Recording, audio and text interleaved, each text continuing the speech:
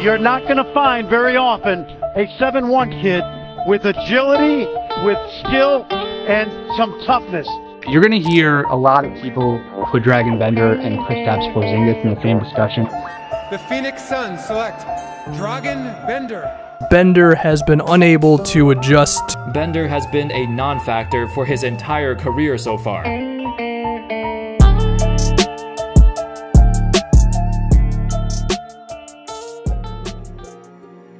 The emergence of stretch bigs has one of the biggest changes that the sport has ever seen, and it's no wonder why either. The value of big guys who can space the floor has translated to some of the most productive offenses in basketball history.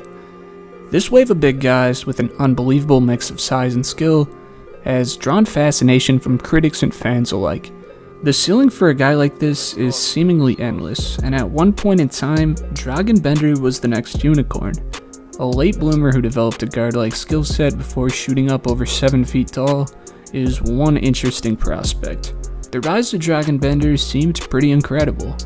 A big guy who was stroking the 3-ball while facilitating and handling the ball better than guards years older than him was quite the feat, and made the quick collapse of his NBA career even more puzzling. To reach a height like this is quite the achievement, but with today's video sponsor Factor, it'll be a whole lot easier. Factor makes meeting your nutrition goals easier than ever by delivering fresh, never frozen, dietitian-approved meals right to your doorstep at around 550 calories or less, making your summer cut a whole lot simpler. The Protein Plus meals also comes in clutch when you're trying to make some gains, with their Protein Plus pack containing more than 30 grams of protein per serving. Factor has been great for me reaching my fitness, athletic, and dietary goals for a fraction of the price. Cutting down on my time cooking has also been great for clearing up time to make more videos like the one you're watching right now. To get in on this awesome deal, go to factor75.com or click the top link in the description and use code SWISH50 to get 50% off your first Factor box. Make sure you check out Factor, and a big thank you for sponsoring today's video. Dragan Bender was born in Bosnia before moving to Croatia shortly after and spending his childhood there. His brother was a hell of a player in his own right and seemingly dragged Bender into the sport. Early on, he got the short end of the stick playing against older competition that were his brother's friends, but that certainly didn't last for long. Bender was a standout star very early on, but basketball opportunities are not as plentiful overseas as we see in the States, so like other European stars, he had to bounce out of his hometown at just 12 years old. Moving to Split, Croatia to attend an academy of a Croatian legend in the Euroleagues in Nikola Vujacic, this is where Bender's basketball career would change forever. He truly excelled and connected with Vujacic and his training program. He became his trainer and even his guardian in the future as his career progressed. At this time, he wasn't the 7-foot giant that we know, and he was actually running the point guard. This built his game in a unique but immensely valuable way. Bender was an incredibly versatile player, and as he continued to get taller and taller, this became more and more valuable. He was obviously far beyond his years as he began to play professional basketball at just 15 years old, playing in the KK Split League. This league's pretty competitive, no doubt about it, and has produced NBA talent before. Croatian legend Toni Kukoc once donned the same jersey. Kukoc was Bender's guy, similar to many Croatian kids, and Bender molded his game after him. He's mostly known for his role alongside Michael Jordan, and had an extremely interesting and versatile skill set that he didn't get to show off as much due to the talent around him, but in Croatia, they knew this guy's game pretty damn well.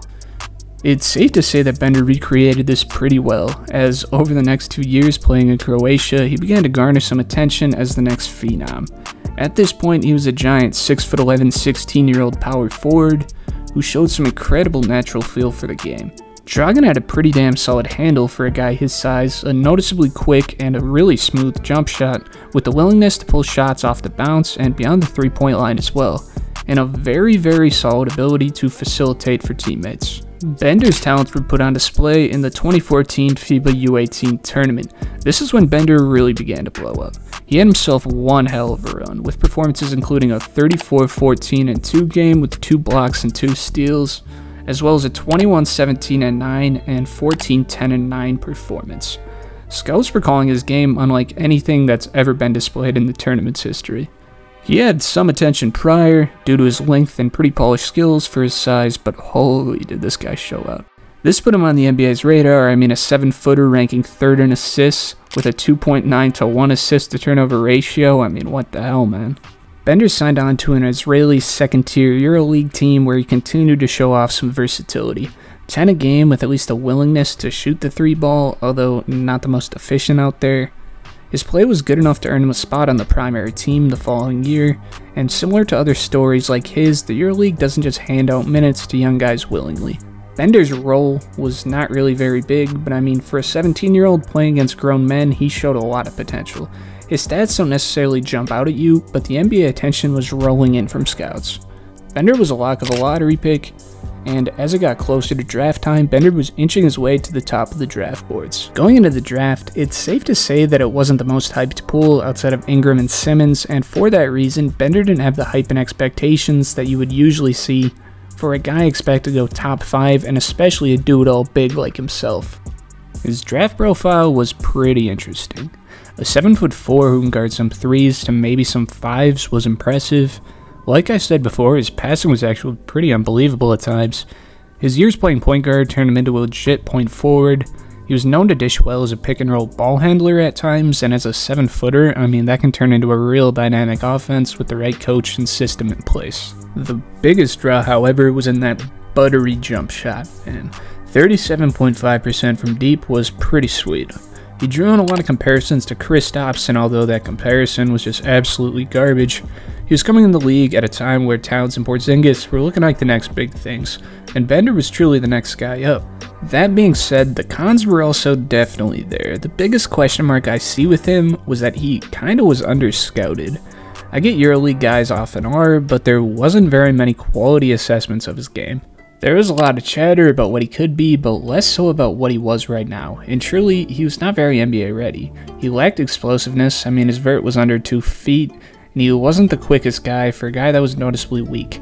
Guard-like skills on a big guy are super attractive qualities, but don't do you much good unless you have the ability to play at the 4 spot. For this reason, Dragan Bender was definitely a project pick, but I understand the upside.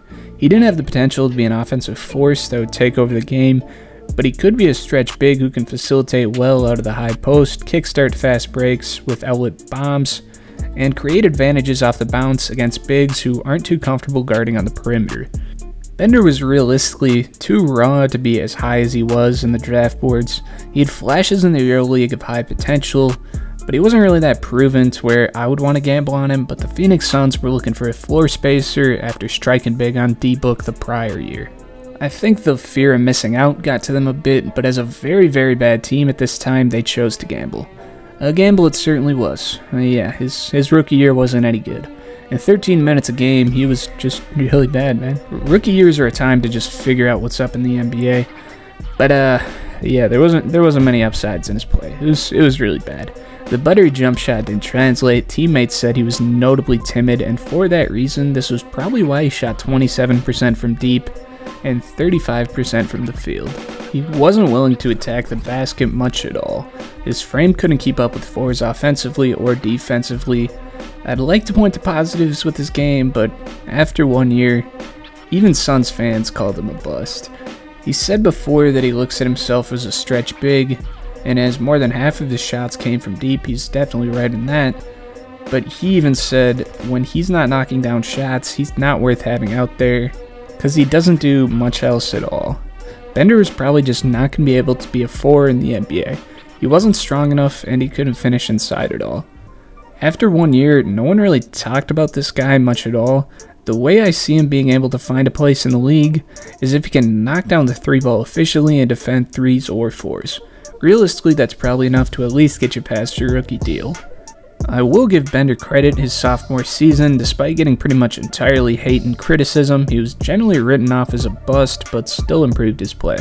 His minutes jumped from 13 to 25 this year, and he definitely had a much better season due to his improved shooting. 36% from deep is pretty good, and he had more signs this year than we ever saw in his rookie year. I know that's not saying a whole lot, but in an 11-game stretch in February, Bender jumped up to 10 a game on pretty good splits. 42% from 3 is actually pretty phenomenal. This small sample size definitely drove some hope that maybe Bender was actually a decent player, and the scouts didn't just completely screw this one up. But this sadly is where the positives end for Bender's run on the Suns. The following year, his jump shot just fell off a cliff, man. I'm not sure why he was so consistent out there, but when he's not hitting threes, you notice that he's just a 4 who can't rebound, won't attack the basket, barely gets to the line, and when he does, he shoots under 60%. He's pretty talented, but it looks like the NBA was just out of his ballpark physically. The Suns had no interest in him after this point, and I'm sure not a ton of other teams did either. Bender landed a minor role with the best team in the East on the Milwaukee Bucks with a 2-year contract. I'm not sure whether he had a ton of value on the market, but I've heard other people critiquing this decision, saying that he should have went to a tanking team. He likely could have played a bigger role and had a chance to prove himself, but it's not what happened. The Bucks sent him to the G League and waived him before landing himself in Golden State on a 10-day contract. If this were to happen at the start of the year, this might be a different story, because he proved to be decent on the Warriors despite being bounced around the league. Unfortunately, his run was cut short due to the pandemic, and Bender did not touch an NBA floor ever again after a quick 4-year run in the NBA. I think Dragan Bender was somewhat of a casualty in the rise of stretch bigs. Bender was overhyped greatly, I think that's pretty clear at this point, and the rise of guys like Porzingis put Bender in a situation where he shouldn't have been in at all. I mean, even in Croatia, it seemed like a lot of guys were surprised just how highly he was regarded in the eyes of NBA scouts. In most years' drafts, he's probably not looked at as the next European sensation or anything close to that.